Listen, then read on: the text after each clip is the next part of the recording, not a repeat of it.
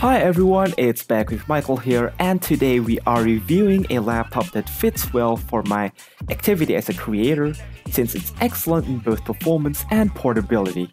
This laptop is the newest iteration of the Asus Zenbook Pro. First of all, the appearance of the Zenbook Pro is really familiar next to the rest of the Zenbook family.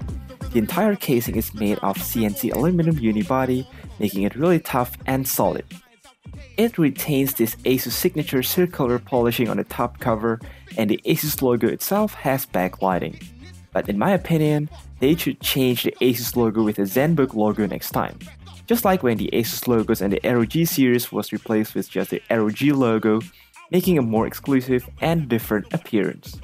At 1.8 kilograms and less than 2 centimeters thick, the Zenbook Pro is besides the most powerful, also the chubbiest among the Zenbook family.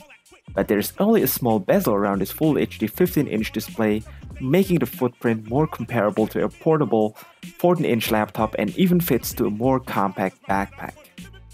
Speaking about the display, the accuracy and brightness is quite perfect for Netflix, gaming, and of course doing more productive things such as video editing.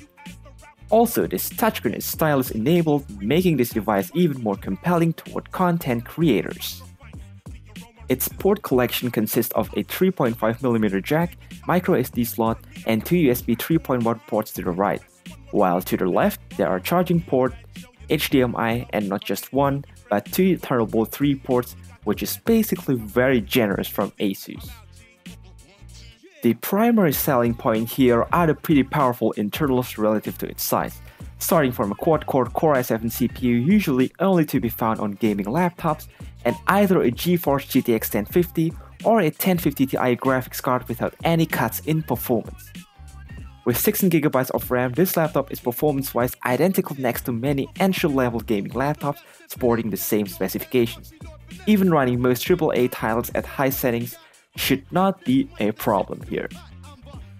With a M.2 NVMe SSD, storage is already lightning fast out of the box, so you probably only want to expand on the capacity aspect in the future.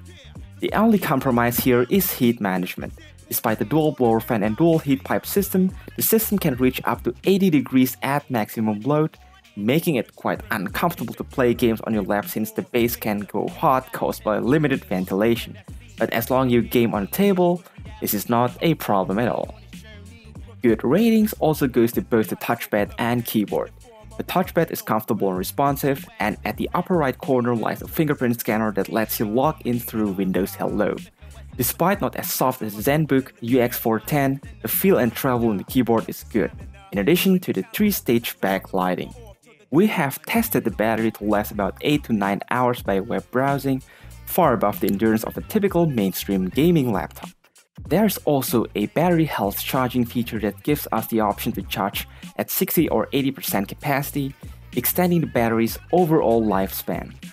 Then, with a HK certified quad speaker, the audio quality here is really good for some Netflix and chill and enjoying some music.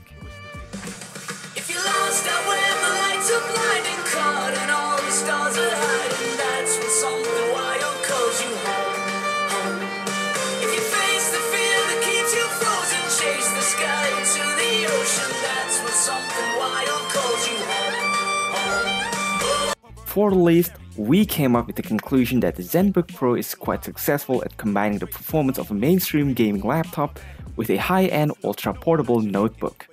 The complete set of features and performance make a Zenbook Pro an excellent companion for work and play. Honestly, there's not a lot we can complain about. For most people, the only thing keeping them from buying this laptop is of course its steep price tag.